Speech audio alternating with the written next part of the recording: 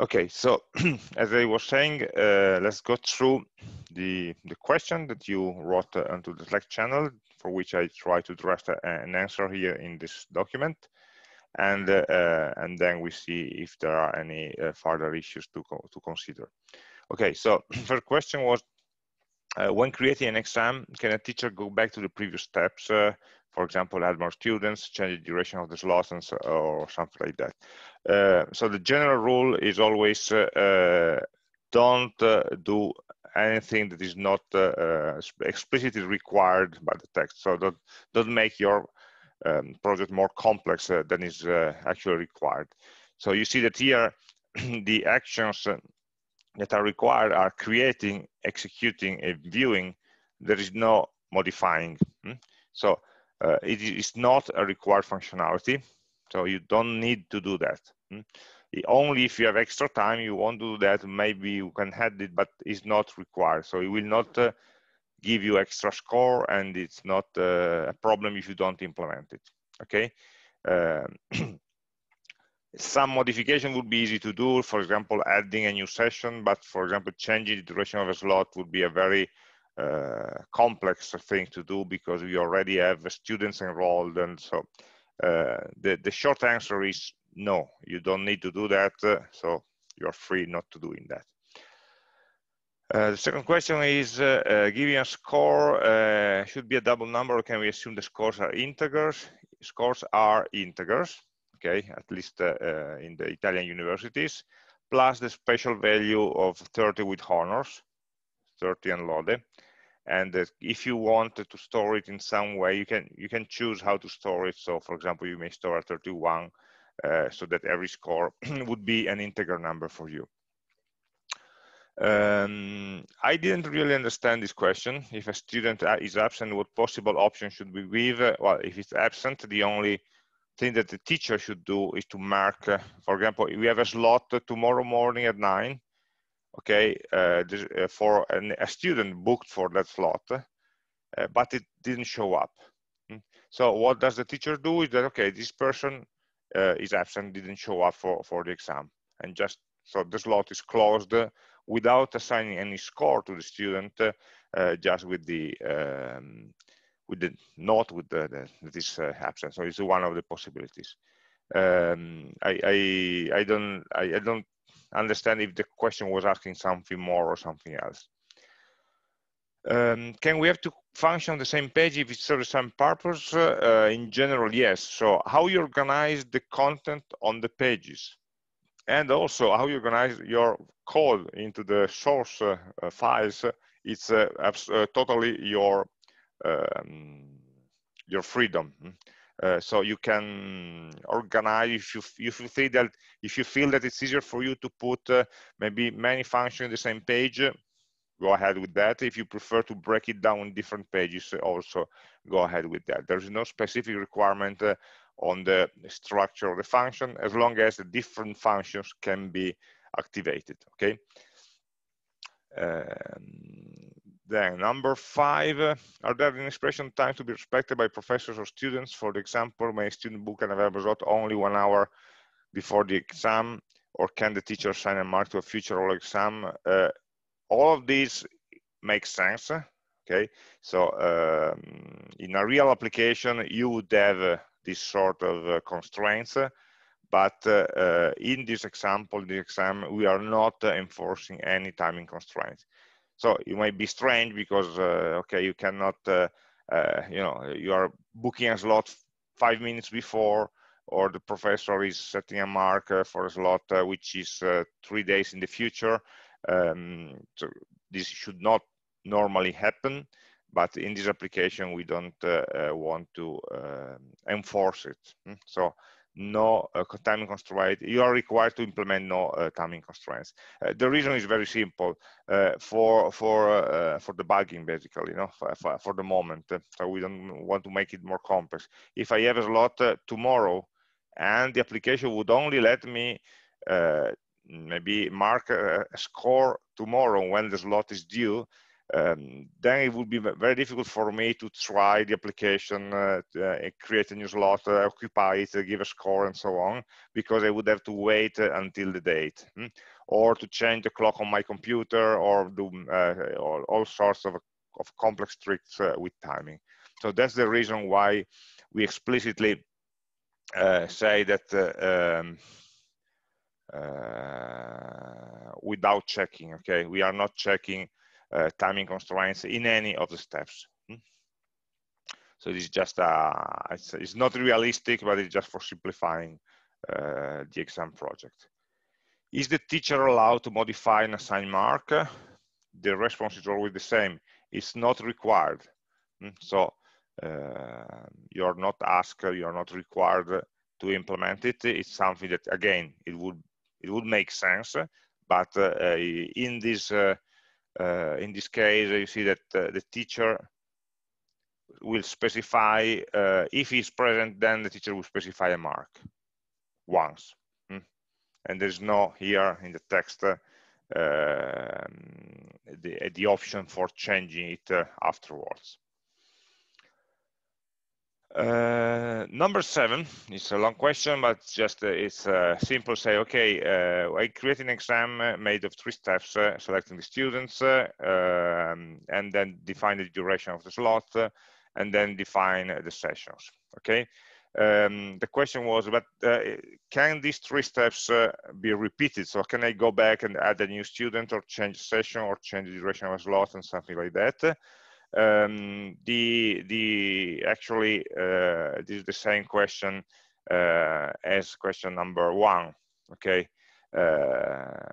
there's no requirement to be able to go back and change any of these parameters, either the students or the sessions.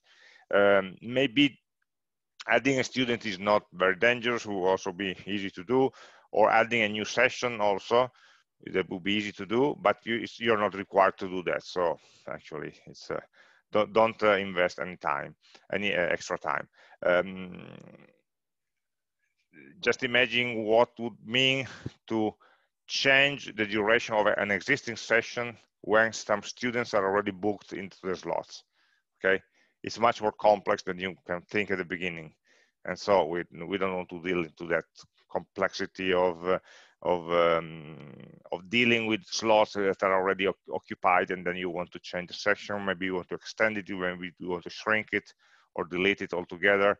It gets complex, very quickly gets very complex, and we don't want that kind of complexity. So the answer is, again, no. There is actually, the 3 steps don't have the absolute order. Okay, if you prefer to do the steps in a different order, or to do them all together in the same interface, then it's up to you. You're free to do that. Okay, so these 4 phases don't necessarily are to be executed in this order. Of course, before defining the sessions, you have to define the duration of the slot, because only the duration of the slots can tell you whether a session is valid and how many slots it will contain. But the other, you can select the slots before the teachers and so on. Just remember that you need to show the number of the difference between the slots and the students. So at a given point, when the teacher is defining the sessions, the list of students should already be decided. Then number 8, if the selected student does not book the oral exam, do you have to consider is withdrawn or absent? I will call him absent. So I have a list of students, like what happens, for example, in this course. Okay, I have the list of students that submitted the project, and then I make the list of all of these people that are supposed to take the oral exam. Somebody doesn't want to take the oral exam for their reasons, so I make their markers in this case as absent. Point 9 is it's an interesting one, because it's the meaning of the word exam that I used in the text. The difference between exam and course. Okay, and this question introduces the term call, like like the Italian appello, for each course. So the reference point is that, of course, we have one course, and for example, this course, this one, web applications, and this course may have many different calls or exam dates. So what I'm calling here the exam is the single individual exam date, is a single individual call for, so that one course will have many exams in July, in June, in September, in January, and so on. Okay, so every time you may create an exam, it's a new exam for your course, and of course you are picking a subset of the students from the students of the course. So the course as a whole has a big list of students. For every exam or for every call, you can use call and exam as equivalent words. For every exam or call, you select a subset of the students. So from the big list, you select a shorter list, and is the shorter list that will give the exam in that date. And the date is composed of the schedule of the different sessions.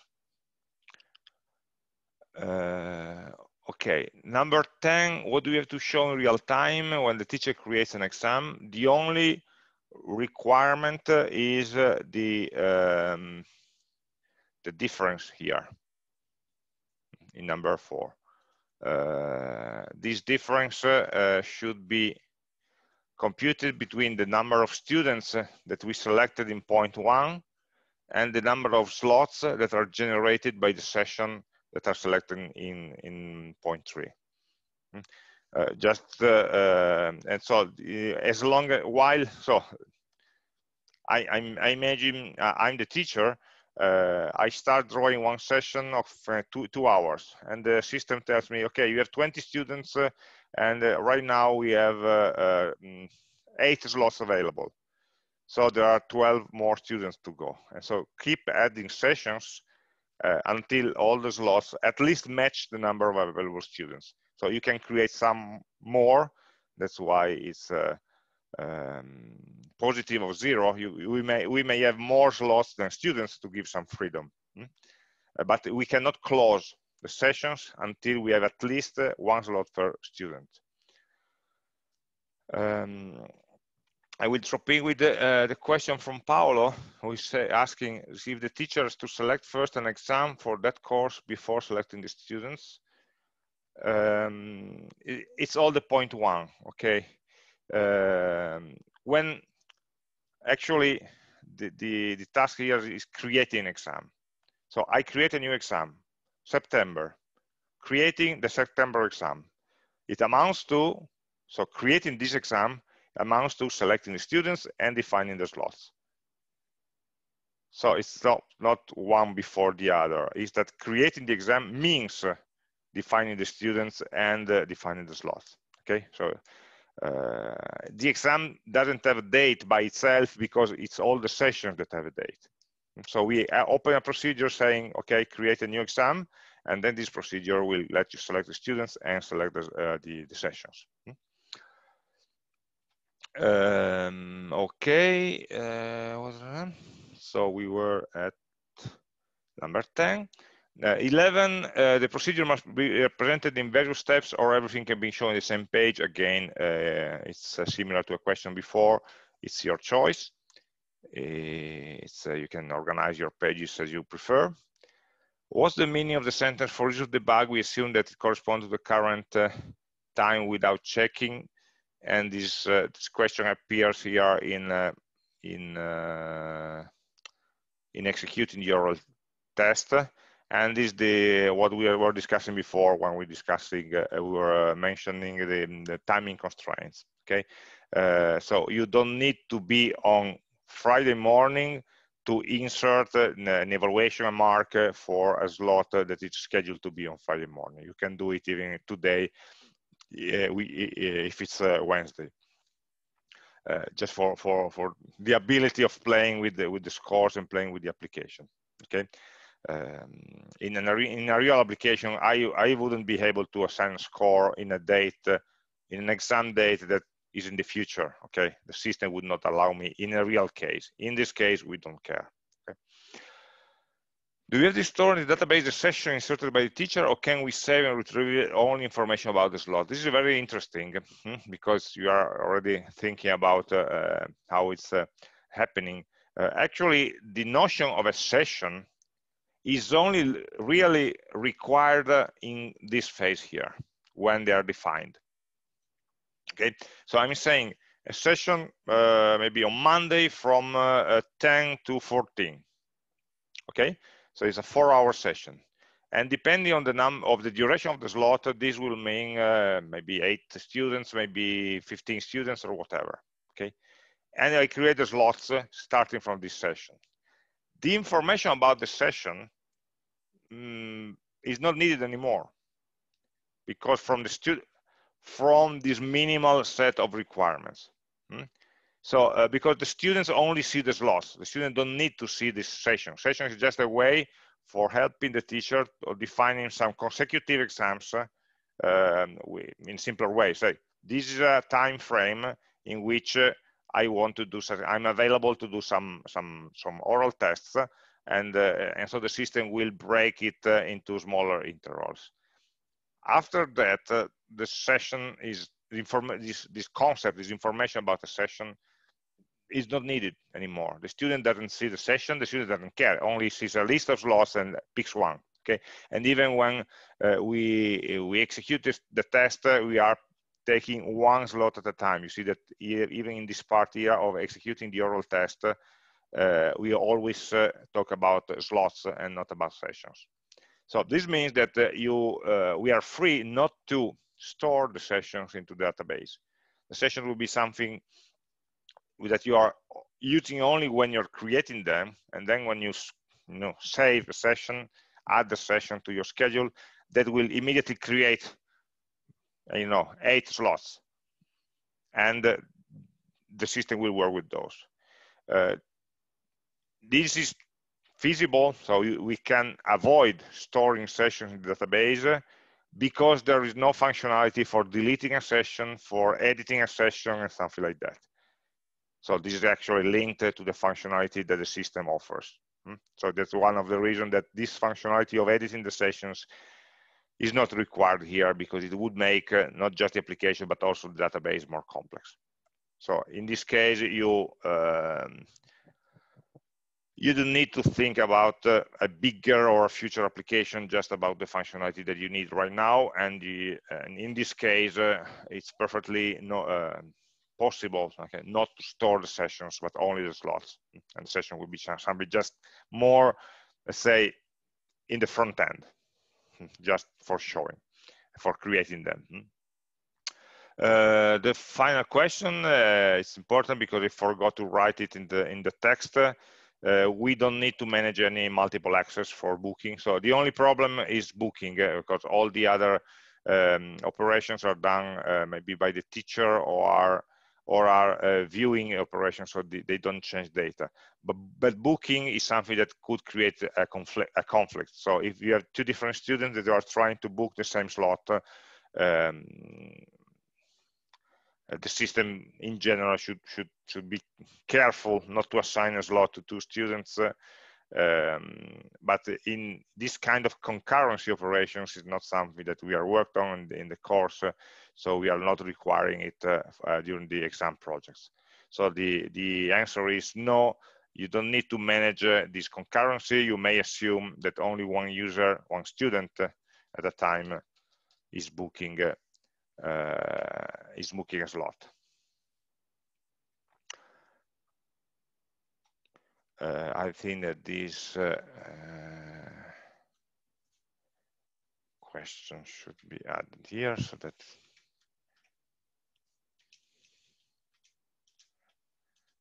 I will reply later, so that we don't lose track of what we had in the chat.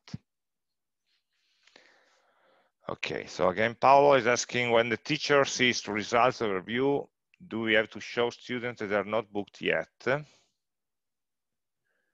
when the teacher sees the results overview, here the view is shown, not booked yet. Well, I was imagining when I wrote this sentence to have the list of students that I selected in point 1 and say, okay, for this student is already passed, you gave it 28, this will pass on Thursday, and it makes sense that for the students that are not booked yet, you still have the line with that student. So I would say yes.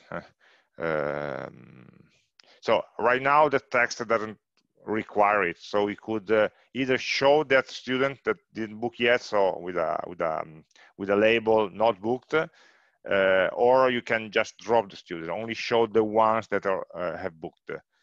The text right now is free, but I think it's not much more complex, and it will be more complete to have the full list so that you can have the real overview. So what's happened for everybody. So I would add this question here, and the answer is yes. I will correct also the text. You know that in the next days I will publish an edited version of this text so that most of the questions here should be already maybe clarified by the description. Claudio is telling us that what should we show in the home page for the students, like an authentication just with ID or like a research. We are not requiring anything special. I would stop with the authentication information, because until you enter your ID, the system doesn't know which are the courses that you are enrolled, and so it doesn't know which courses to show you. So a research like searching all the exams, all the slots for other courses that are not yours, I think something useless. Okay, and so the idea is just give me your ID, and then you go to the second page where, or you feel you enable the page, you enable the functionality for booking and viewing the slots and so on. So in this case, I would just ask for the authentication, and I don't see any other functionality that it could be useful in that context.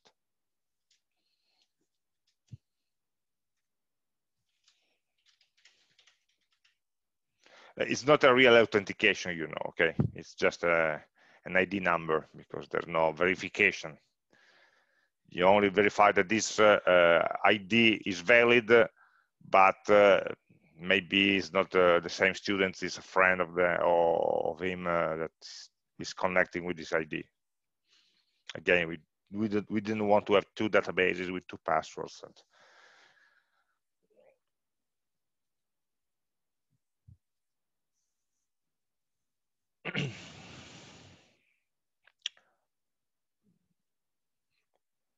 Giacomo, can we assume that there are only two courses as we asked in the README, or do we have to work on a general basis? No, the application should be general, but the database should only have two courses.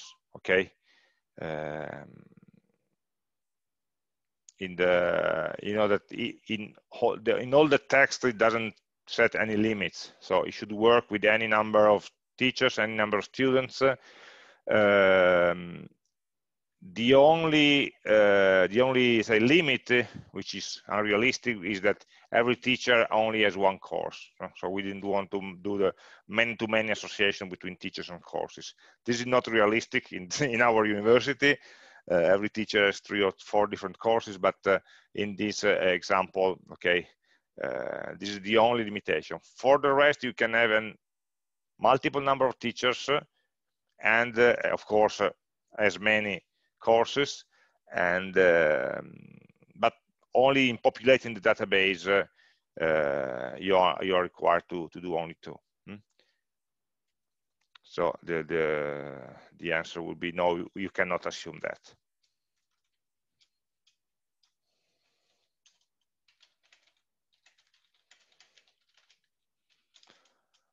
Okay. Okay, I will put it into Francesca.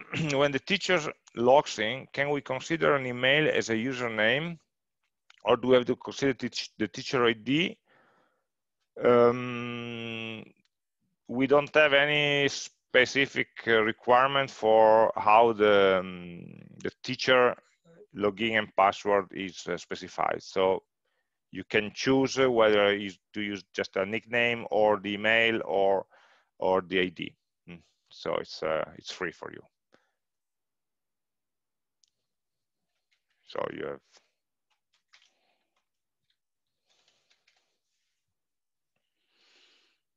Let me just check. What is it?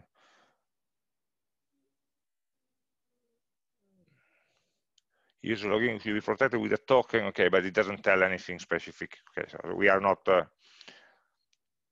suggesting any way over the other. There isn't a defined number of pages to design.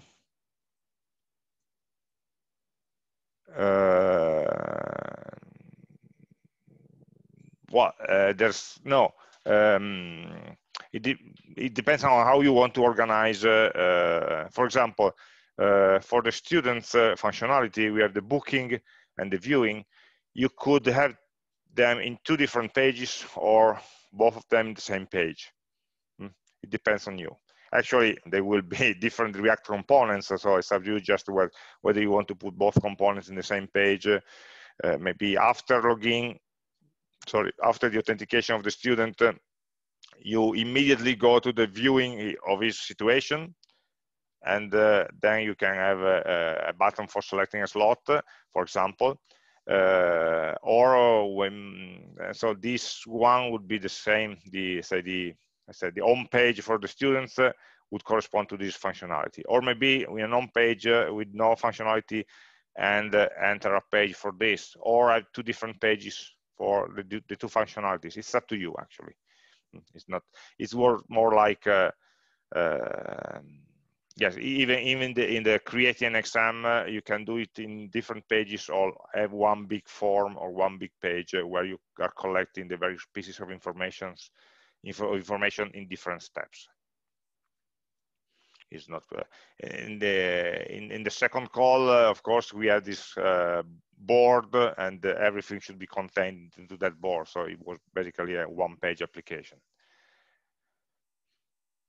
Here is more sequential processes. So you want to pack everything to a smaller number of pages. You can do that.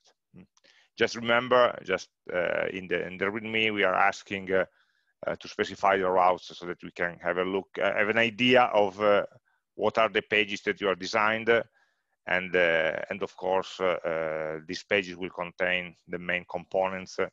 So if you just give the list in the README, it will help us in trying to decode, understand your project when we check it. So let's copy also this question there, and then we go to Claudio. Is a student passed the exam, we should remove him from the list of selectable students from another exam? Yes. Okay.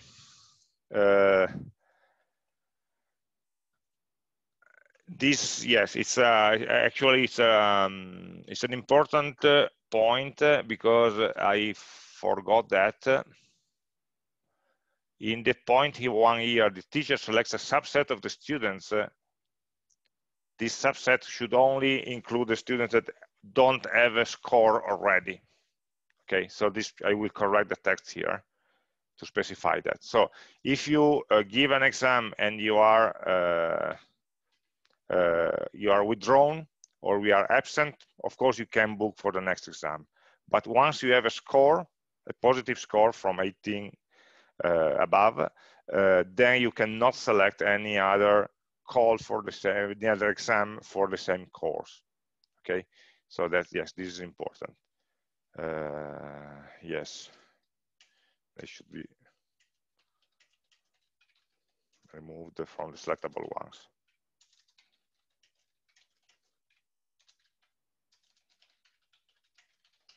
Yes.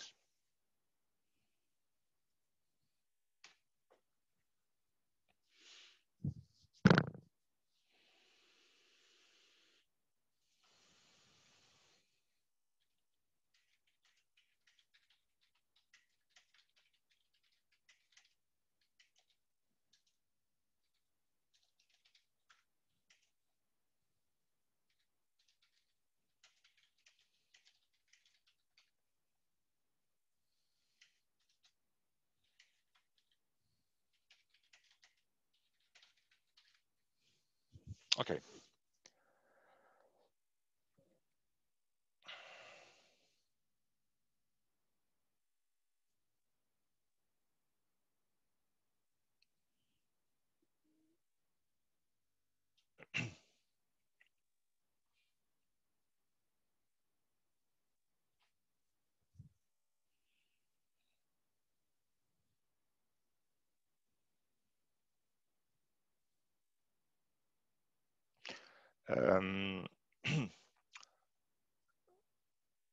There was no questions, but I'm asking one. Are the slots, or should the slots or the session be displayed in a calendar or just in a list? Okay. You see that here there's no requirement to actually show the slots into a calendar interface with dates and hours and so on. So you are not required. It's your choice, okay? But even just having a list of slots with the dates would be enough. And if you want to paint them over a calendar background, and so seeing them, let's say, graphically in the different days, you can do that, of course, but it's not required. So from the graphical point of view, in this case, this could be simpler, even because it's a bit more complex on the back end. If a student will delete an appointment, it's possible to book another one. Yes, of course. Because at that point, the student will not be booked anywhere, so we will have access to booking a slot, not already taken by other students, of course.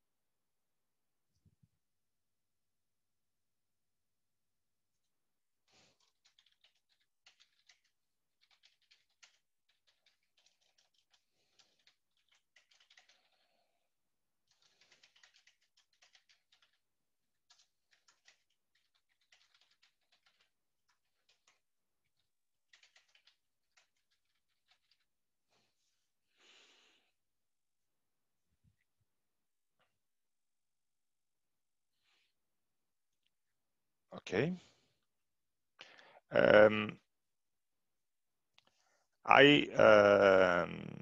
For those of you who already saw the previous exams, I added this last page here about the submission procedure because there were a lot of people that actually failed to do this correctly, and so forgot to tag the project, forgot to install with npm all the needed packages, and so I reported here actually the last comment you should give and the comment that we will give. I have a script actually to extract the project that does exactly these instructions. So my suggestion, just to be sure, to try in an empty directory, maybe on a different computer from yours, to clone and run your project from scratch, okay, on an empty machine. Also, be aware of the packages that you are installing, because it happened many times in the previous calls that some students installed some packages at the system level, and so with the install -g in the global npm repository, and so they weren't listed sorry, in the package.json of the project. So when I downloaded the same project, npm install will not download those projects that you have installed at the system level, and they're not listed, are not mentioned into package.json. So then I had to try to add them and download them and so on. So just check that every package that you are really using is inside package.json is mentioned, and when you do the npm install, everything will be downloaded. Okay. And the suggestion is never to install a package at the system level, so that you know that every project will only rely on the local resources.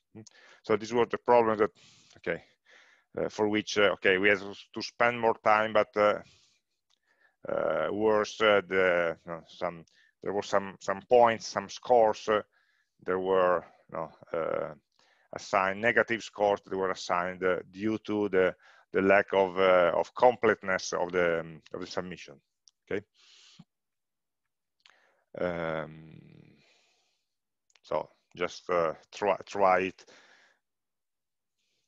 before you really submit it. Okay. So do you have any other points to discuss?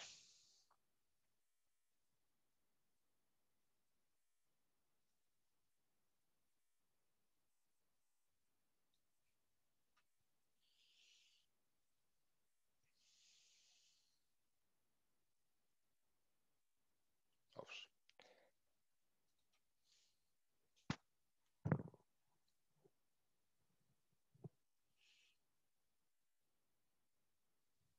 Okay, so I would say that there are no further questions. We can close the meeting. Of course, the Slack channel will be still active, so feel free to ask questions anytime. I would really prefer if you ask questions on the channel instead of directly with direct messages to me, because in that way we can have a reply that is valid for everybody. And so until the day of the exam, we will use this channel for supporting you in this exam. The deadline is the 9th of September, so the full day of the 9th. During the day after, so from the 10th of September, which is the date of the exam, the official date, I will download the project and we'll check that everything is ready, and then we will schedule some slots for the oral discussions. Okay, like we did in the summertime. I don't think there are any deadlines or strict deadlines for graduations or for enrollment or any of other your student bureaucracy concerning how fast we should close the oral exams and so on. But if any of you has some specific requirements about I need to have the exam early because I don't know what kind of deadline you have, just tell me and we'll try to be flexible. I hope we can close all the, of course it depends on the number of projects that there will be, but I hope that let's pick a calendar. Okay, the date is here. I have other exams there, but probably I could publish the results at the beginning of this week, and so have the oral tests. Maybe we can also already start here, but in any case, we will close everything by the 25th of September. If there are not many projects, probably will be faster. We could also probably close by 20, but of course, until the last day, it's very difficult for me to understand how many projects are going to be submitted. So because there's a good number of people who enrolled in the classroom, but not everybody is actually working on the project. But we'll see. Maybe we have some more, more precise updates when we are closer to the deadline. So if you have any timing requirements, just let me know. We'll try to sort it out.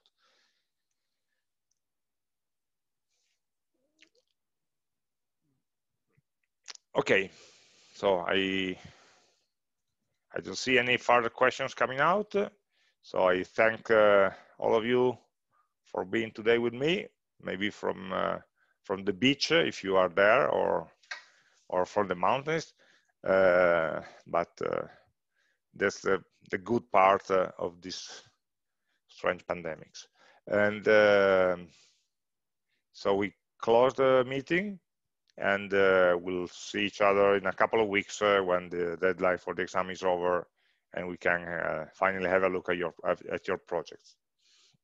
By tomorrow, I will polish this set of responses, and I will publish the final version of the text. So just remember to re-download the text so that you have the final version. Okay, so thanks to everybody, and see you next time. Bye-bye. Let's close the recording.